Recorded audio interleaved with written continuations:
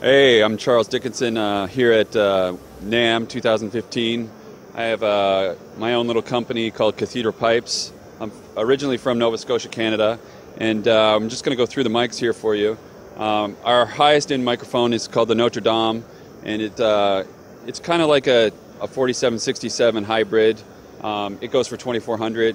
The next one down is almost the same thing, but more of a modern feel to it. It's called the Resenberg, and it goes for $1,800. This one we debuted just last year. It's in the flavor of a U47 FET. It goes for $1,300.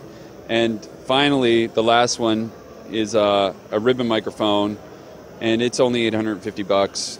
But a ribbon microphone is pretty simple, so it's just a ribbon and a transformer.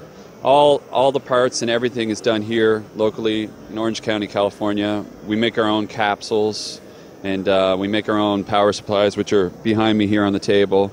And that's about it. We're really just trying to make the microphone the proper way, made by hand, and keep the prices at something that the everyday recording artist could afford.